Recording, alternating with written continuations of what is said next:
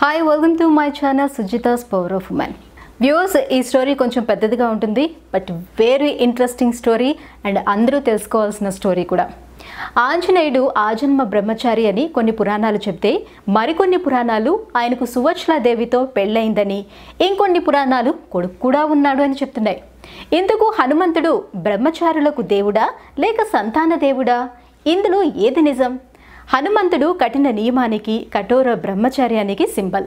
మరణమే లేని వరం పొందిన బ్రహ్మ. ప్రతి ఊరికి ఆయన క్షేత్రపాలకుడు. పిల్లల దగ్గర నుంచి పెద్దవాళ్ళ వరకు హనుమంతుడంటే ఒక విశ్వాసం. తన ఫోటో పక్కన ఉంటే పిల్లలకు ధైర్యం, పవనసుతుడిని తలుచుకుంటే పెద్దలకు బలం, ఆంజనేయుని అర్చిస్తే యువతకు బుద్ధి.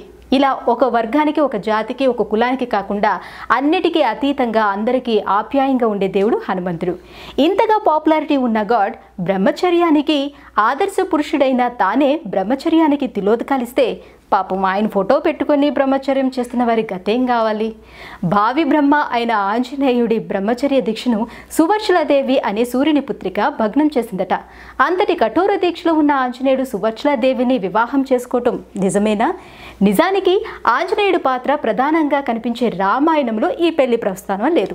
ఆ రామాయణాన్ని రాసిన వాల్మీకి కూడా హనుమంతుడికి పెళ్ళైన సంగతి తెలుసో లేదో గానీ అందులో పవనసుతుని పాత్ర అంతా రామునికి సేవ చేయటంతోనే సరిపోయింది.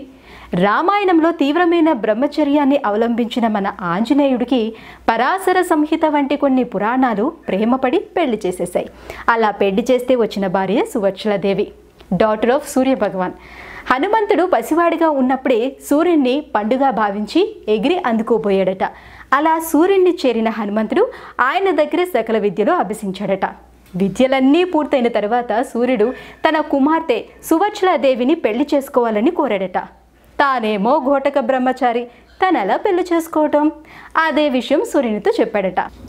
కానీ సూర్యభగవానుడు ఒత్తిడి చేయటంతో సంసార బాధ్యతలతో నిమిత్తం లేకుండా నామమాత్రంగా వివాహం చేసుకోవటానికి అంగీకరించాడట. అలా హనుమంతుడి వివాహం అయినట్లు పురాణాల్లో చెప్పారు. శ్రీరామనవమి నాడు సీతారాముల కళ్యాణం ఎలా అయితే జరుపుతారో అలానే హనుమాన్ జయంతి రోజున సువచ్ల ఆంజనేయుల కళ్యాణం కూడా జరుపుతారు.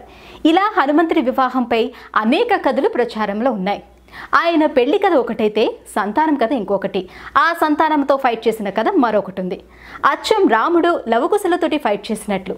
సరే, మరి ఆ కథ ఏంటో కూడా చూసేద్దాం.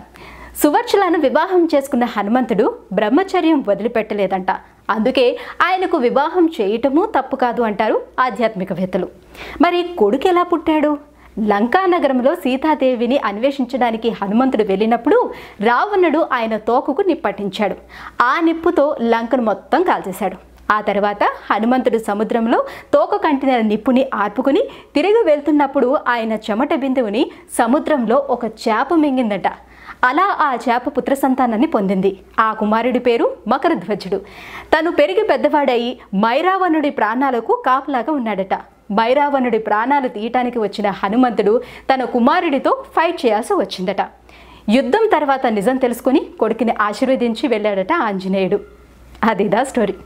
మన హిందూ మైథాలజీలో ఒకే దేవుడికి సంబంధించి రకరకాల కథనాలు ఉంటాయి. అసలు ఒక్కో దేవుడికి ఒక్కో ఆకారాన్ని కల్పించడం కూడా మన దగ్గర వింతే.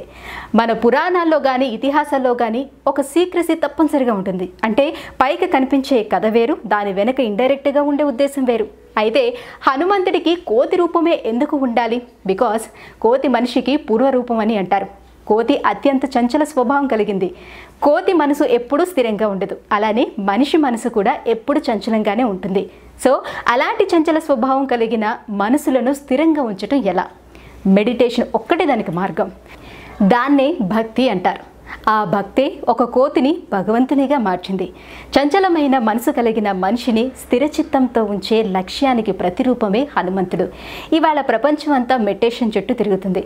మన హనుమంతుడు ఏనాడో అది చేసి చూపించాడు. మానవ రూపంలో ఉన్న రాముడికి సేవ చేయడం ద్వారా మానవ సేవే మాధవ సేవ అని రుజువు చేశాడు. ఇంకా సువచ్లాదేవితో పెళ్లి విషయానికి వస్తే దీని వెనుక కూడా లాజిక్ లేకపోలేదు. ప్రపంచంలో విద్యల అన్నిటికీ సింబల్ వెలుగు. వర్చస్సు అన్న వెలిగే కదా.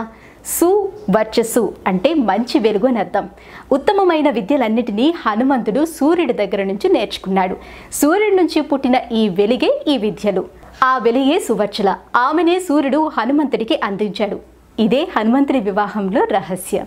ఇలాంటి ఆధ్యాత్మిక రహస్యాలను ఎన్నిటినో తెలుసుకోవాలంటే మరి సుజితాస్ పవర్ ఆఫ్ ఉమెన్ ఛానల్ని తప్పకుండా సబ్స్క్రైబ్ చేసుకోండి.